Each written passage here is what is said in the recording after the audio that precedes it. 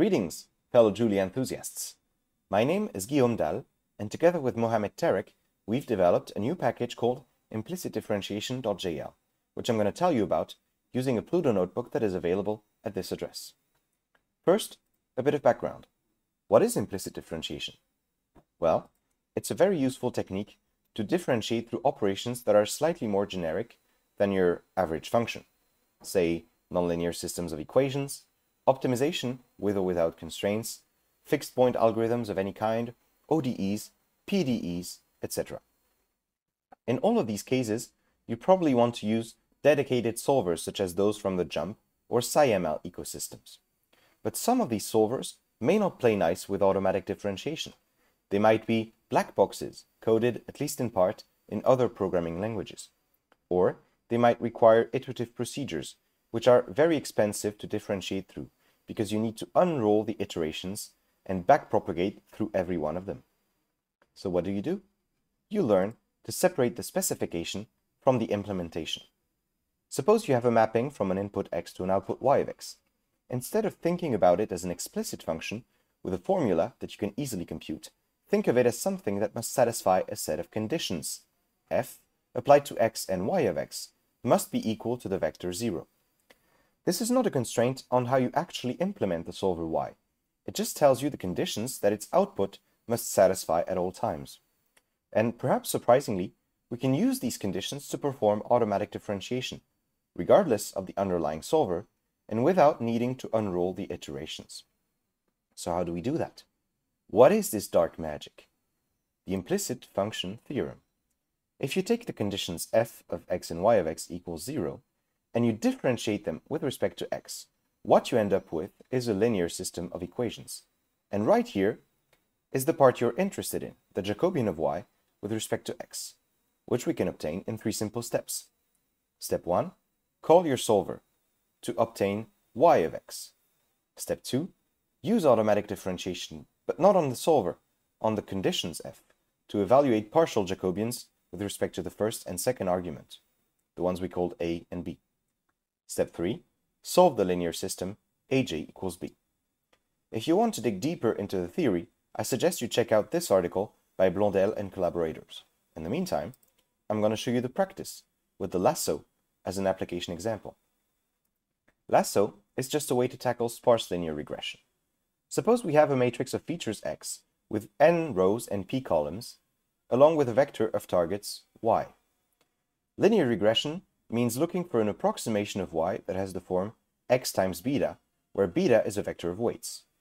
And in many situations, we want this vector of weights to be sparse, to only have a few non-zero coefficients. This helps with computations, and it also increases the interpretability of the results. One way to ensure that beta is sparse is to select it within a bowl defined by the L1 norm. So instead of only minimizing the squared error, as you would do in ordinary least squares, we do something out of the ordinary. We minimize the squared error, subject to the constraint the L1 norm of beta must be smaller than 1 over lambda. When you solve this problem, which is a quadratic program, the effect of lambda on the solution beta is pretty clear. The higher lambda, the more penalization and the more zeros beta is going to have. On the other hand, the effect of the data, that is x and y, is not so clear. So we want to investigate it. We want to perform sensitivity analysis by computing the gradients of beta with respect to x and y. First of all, of course, we need to compute beta itself. There are many ways to do it. Here, we chose to use the convex.jl library and the SCS solver, because the syntax is pretty self-explanatory. We define a decision variable, we specify our squared error objective, our L1 norm constraint, we construct an optimization problem, we solve it, and we return the value of the decision variable. So far, so good. Unfortunately, automatic differentiation doesn't work out of the box when you do things that way. If we try to compute, say, the Jacobian of the lasso with respect to the data using zygote, it doesn't work. It throws an error. And that could be expected. I mean, our convex solver is not necessarily meant to be compatible with zygote or with automatic differentiation in general. But that's okay, because as I told you before, implicit differentiation is solver agnostic. To apply it, we need to define conditions that the output of the solver satisfies. Here, the trick is to see that the optimal vector of weights, beta, can be specified as a fixed point of the projected gradient iteration. So here is the associated function f. And note that this is true even if we use something entirely different to compute beta.